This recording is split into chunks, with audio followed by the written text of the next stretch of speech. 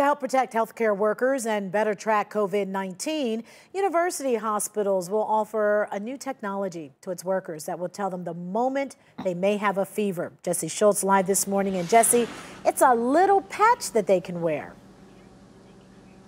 Yeah, it's little but has a big job. The moment a caregiver's temp spike, it alerts not only that person but UH to protect them and the people around them.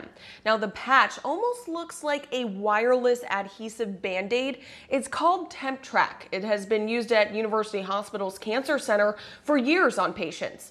That way doctors know the moment their temp spikes. Before, they would get their temperature taken every 4 to 8 hours, but with TempTrack, healthcare workers could start that patient on life-saving treatment much faster. Now, caregivers who work directly with COVID-19 patients will wear the patches, as well as any other UH worker who would like to opt into the program. I spoke to an official at UH who says they're seeing in hotspots as many as 20 to 30% of healthcare workers are getting the virus. They're not only preparing for that, but trying to isolate the cases when it does happen. I view this technology as our ability to provide an additional layer of protection beyond all the PPE that we're hearing about. You know, certainly we protect our healthcare workers with the appropriate masking and gowns and face shields.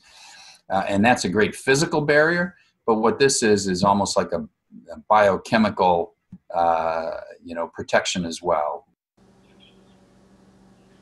So this is an opt-in program. It is not required for any healthcare worker, just another way to protect them. Danita, Katie.